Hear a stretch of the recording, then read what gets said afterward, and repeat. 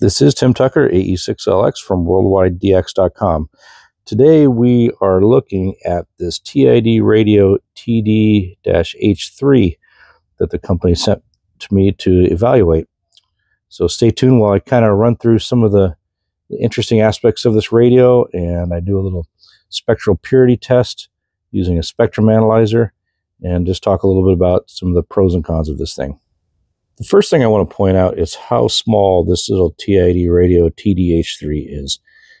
I've got it next to its bigger brother, the 10-watt TIDRADIO TD-H8, and you can see by just the size of these radios, palm of my hand, this thing is just really tiny. I mean, the whole thing literally fits in your hand, which is kind of cool because you can take this thing everywhere. It's a little 5-watt radio, but it's so small and portable.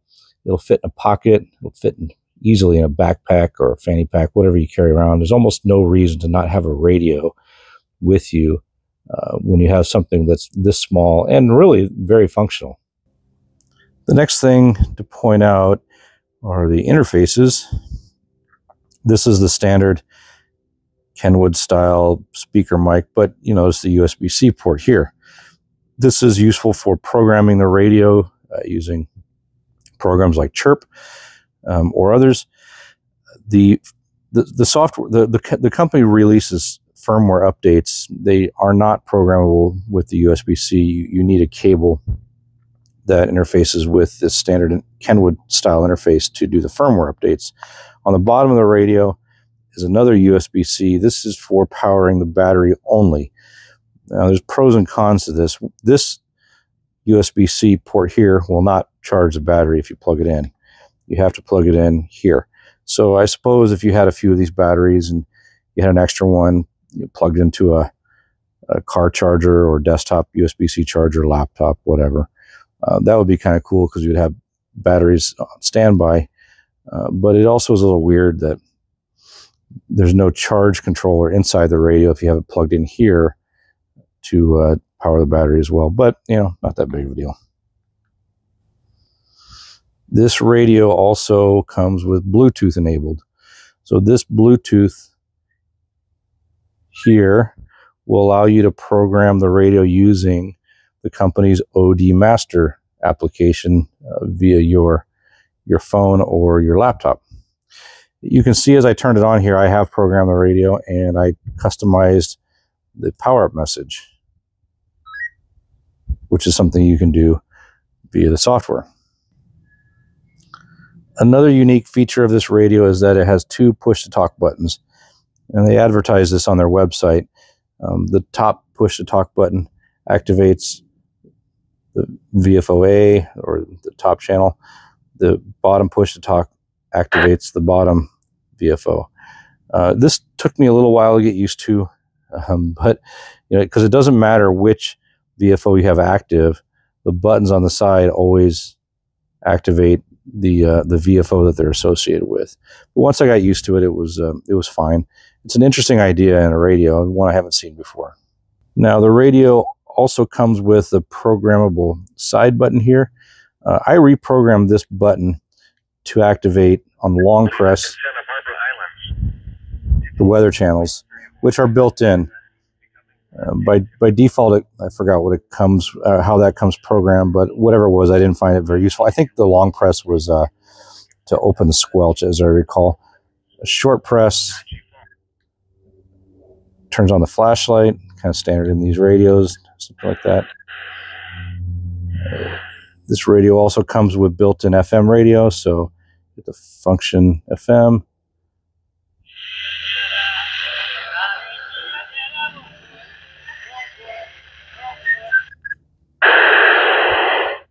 So you can program the FM frequencies to whatever you want, or just scan up and down as well. So now let's talk about the frequency coverage of this radio. It's advertised as a 2-meter 440 radio and also covers the air band. So you can see here's a menu setting, AM band on. You turn that on and then you can go down and listen to air traffic. There's a couple of other menus that are not mentioned in the manual. This one here turns on the 220 band. So this is the 200 megahertz frequency transmit on. It covers the entire 200, 220 band. And you can turn on the 350 megahertz frequency transmit. And you can turn on 500 megahertz transmit. So this radio covers a very broad range of frequencies that it will transmit on.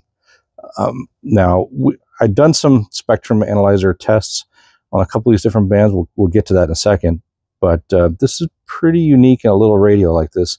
You know, there's some other radios on the market that have broad frequency coverage like this, but they don't come with the Bluetooth interface or the USB-C interface. So this is pretty neat. I want to talk about the 220 band for a minute here. The antenna that it comes with is the same antenna that's on the other TID radio antennas. You can see it's labeled for 144 and 435 megahertz. I put this on an antenna analyzer to see if it had any hope of operating on that 220 band that the radio comes with, and it's a no-go. So if you do intend to use this radio on 220, you need to get an appropriate antenna for that band.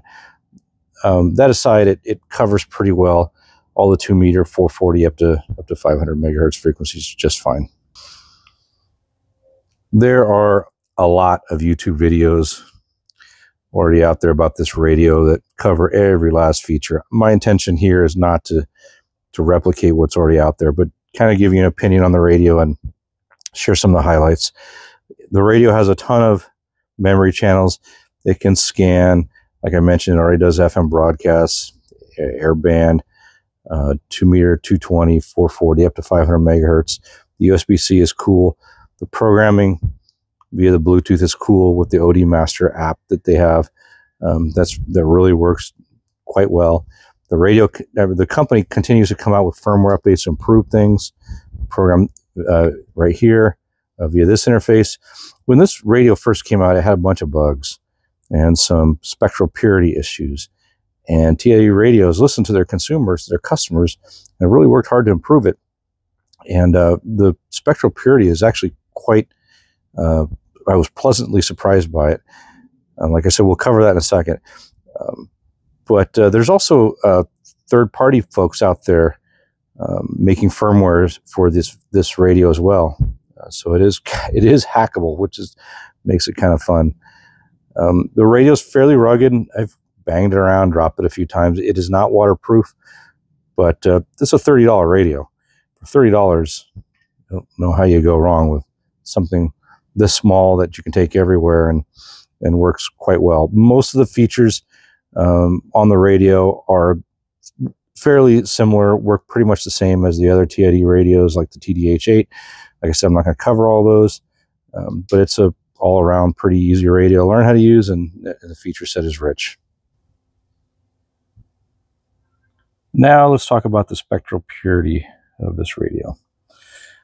As most people know, the spectral purity of these inexpensive radios has been an issue ever since they've come out on the market many years ago.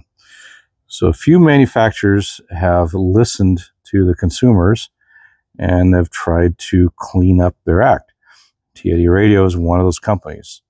So just as a quick refresher, the FCC rules for VHF transmitters with average power less than 25 watts, so this is a 5-watt radio, they must be for at least 40 dB below the fundamental frequency and not more than 25 microwatts. So the fundamental frequency we're going to measure is somewhere on 2 meters, let's say 14652. Then all the harmonics have to be at least 40 dB down from that fundamental frequency transmission, and not more than 25 microwatts. So to do these tests, I use this tiny SA Ultra. I'll put a link in the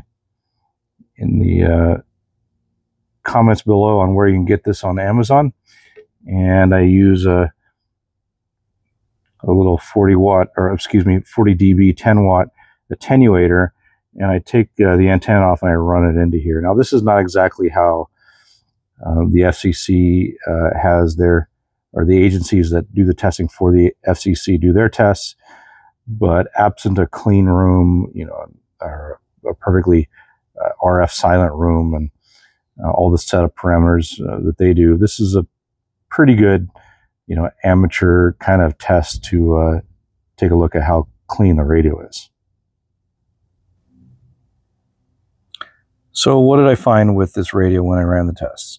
Well, I set the frequency at 14652 on 2 meters and ran the scan, and the measured results was that the worst harmonic, the worst spurious emission was negative 51 dB. That is well within the FCC specs.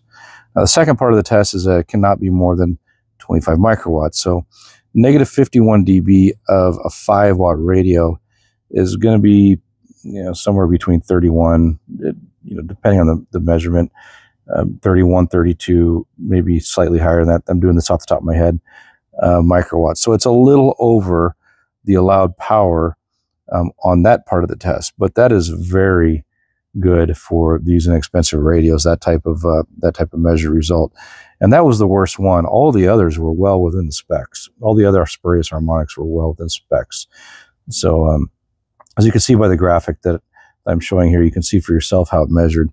The results on 440 were very similar.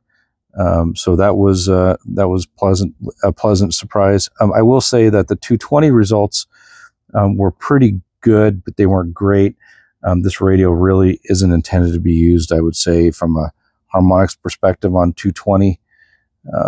So, be advised that that's really not as clean as it should be. But for the most part, I was like, wow, this is a lot better than I've seen a lot of these inexpensive HTs from a cleanliness perspective.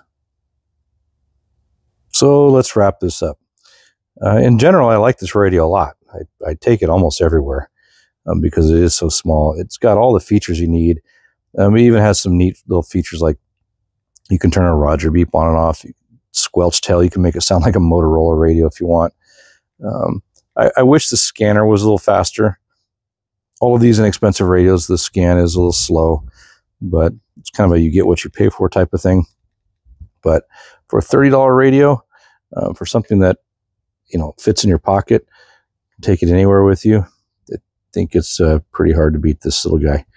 This has been Tim Tucker, AE6LX from worldwidedx.com. Hope you enjoy.